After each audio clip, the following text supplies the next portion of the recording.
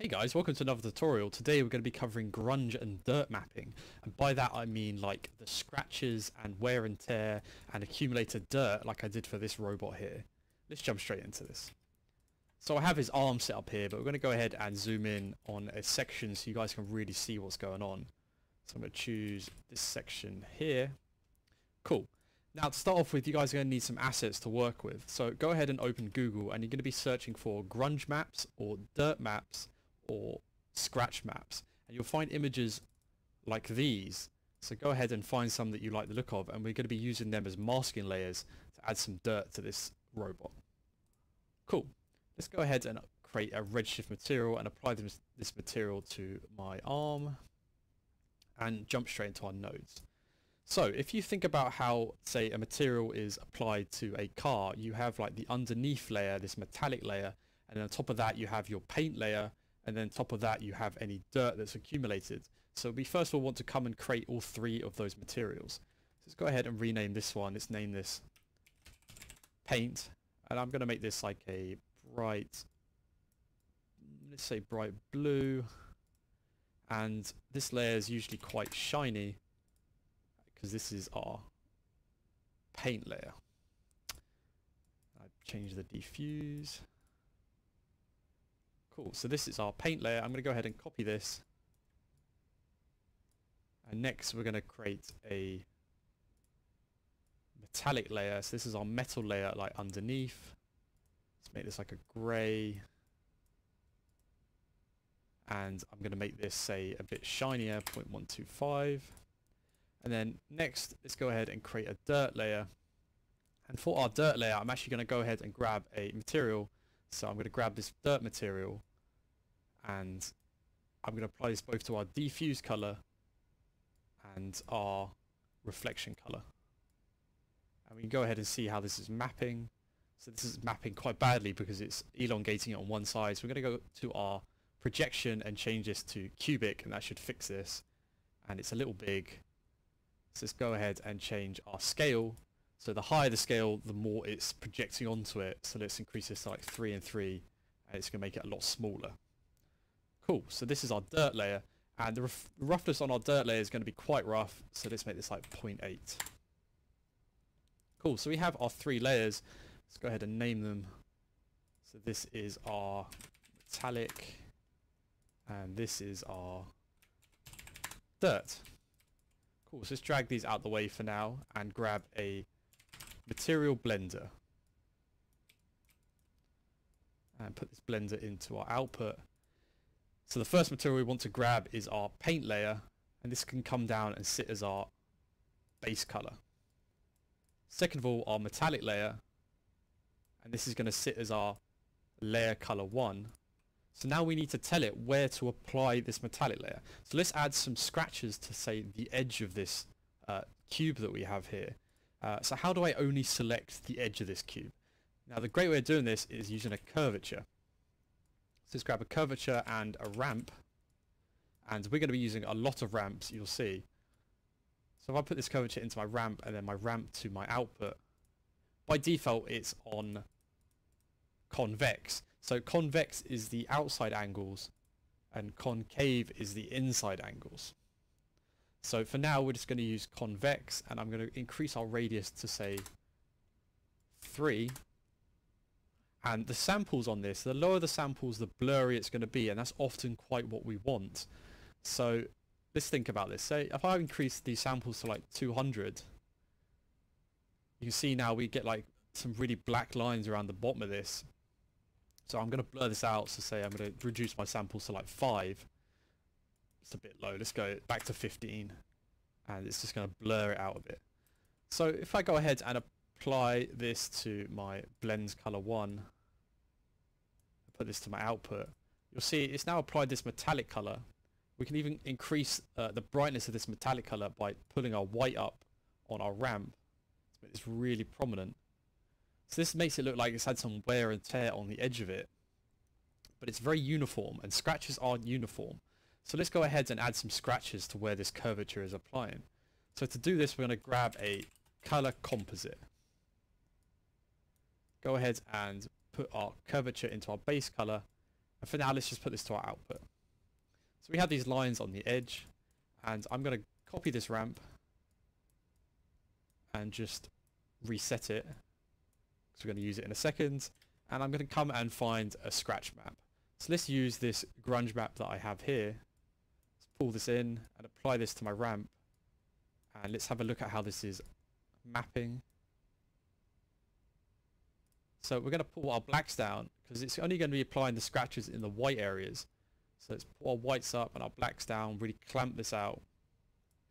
And maybe this is a little big, so let's just increase our scale to 2 and 2. Cool. And pull our blacks out a bit.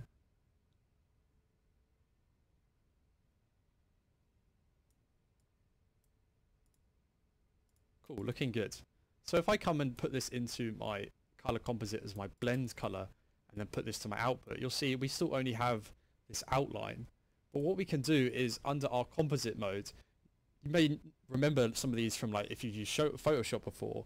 So for example, if I say add, it's going to add the two together.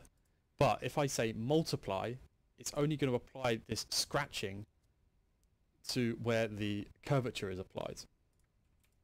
So now we can really see what our scratches are going to look like on the edge of this. So maybe our texture is not quite right. I'm actually going to make it bigger.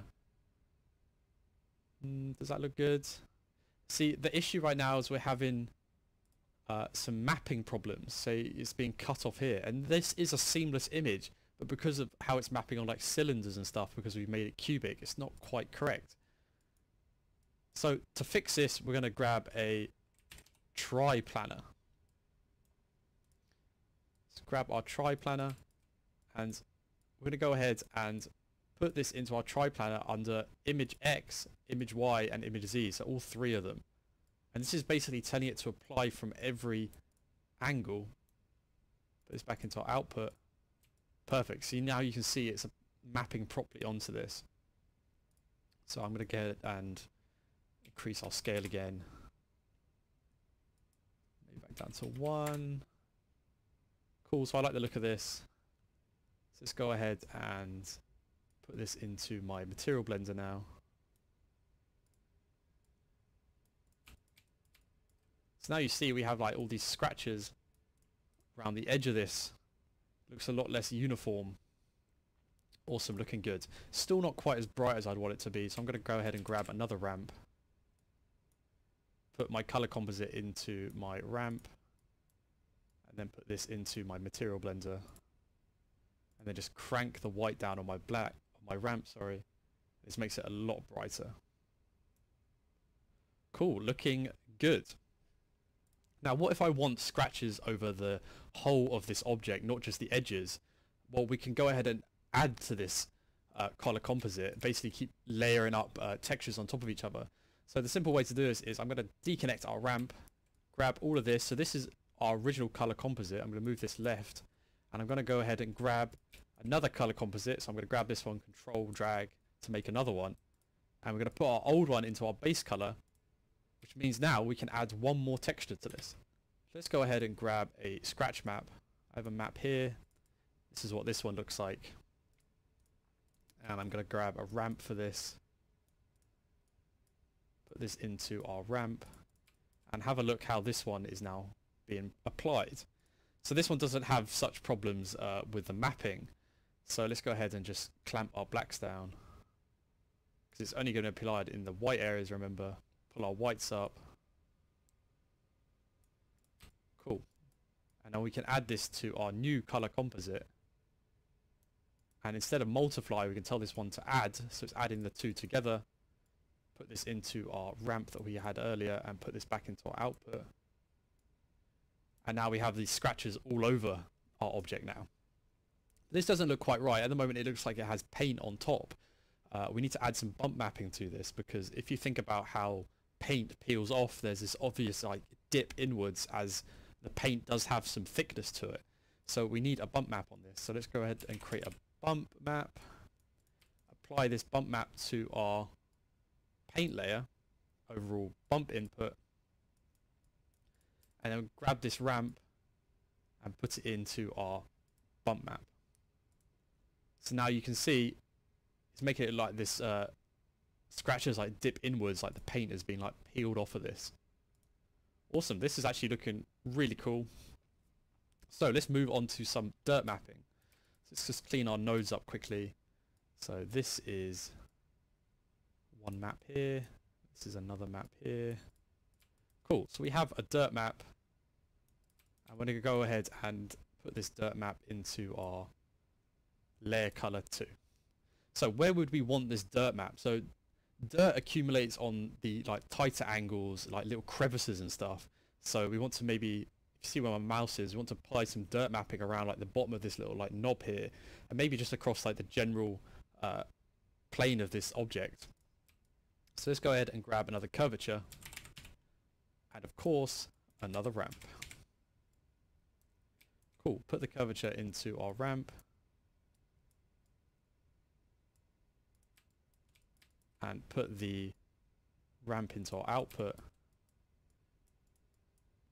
And this time, instead of convex, we want concave curves. We want to target these inside angles. And we're going to go ahead and increase our radius on this to like 3. Get some real dirt around the bottom of this. Now you can see we have this like black line in the middle of this, and this is where the two objects meet. And this is what I was talking about earlier with the sample. So if I increase my samples to like 200, you see this black line starts to like even out. It's because it's like tightened up just how the pixels are being projected. So if I reduce our samples to like say 5, it really does blur out this line and removes it. Cool. So we're going to go ahead and grab a color composite again, and just with the scratch mapping, we're going to put our color composite into our base color, and I'm going to pull my whites up again. Remember, I forgot to do this. And now we need a scratch map or a stipple map that we like the look of for our dirt. So I'm going to go ahead and use this one here because it has some like bumps to it. So let's apply this, grab a ramp, put this into our ramp, and now have a look at how this is projecting. So this also has some issues, but it's not as bad. I think we can work with this without tri-planning it. So first of all, it's too big, so I'm going to increase our scale to 5 and 5. Yeah, it looks a lot better. And again, it's only going to be applying in the white areas. So let's go ahead and clamp our black down and then pull our whites up. And that's looking pretty good. Maybe we want to move this map slightly because it's going to be applying around the bottom of this. Maybe we want all the bumps around the bottom. So we can start to offset this so that we get purposeful like mapping around the bottom of this. Awesome, looking good. Put this into our color composite and tell it to multiply this time. Put this to our output so we can have a look at it. Yep, it's looking good. I do want it to be a bit brighter though, so again, grab a ramp. I'm going to go ahead and copy this one. Put this into our ramp.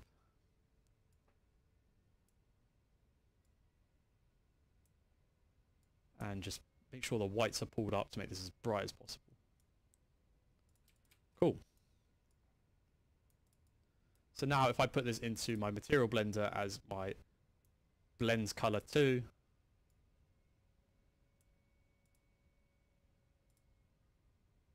and you can see we have a bit of dirt mapping around the bottom of this now. It's not particularly prominent. Let's go ahead and isolate this area. You can see it's not particularly prominent. And I'm just going to go ahead and pull my white up even more and make this a bit brighter. So we have some dirt mapping. So now we're just again going to add some dirt mapping to the overall plane of this object. So exactly the same as I did before. Move this back, disconnect our ramp, grab another color composite,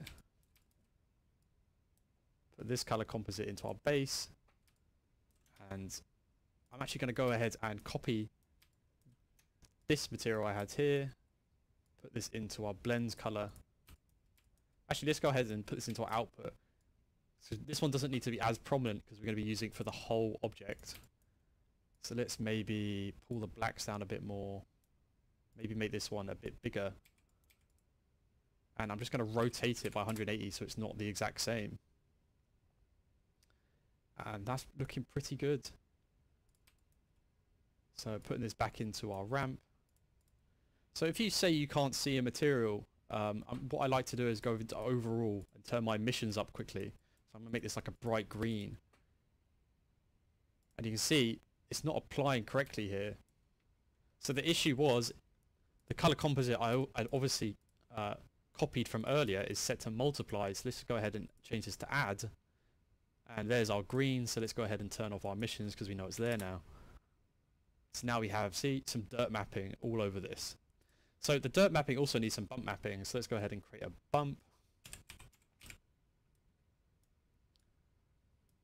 Put this into my material. And put this ramp into this input.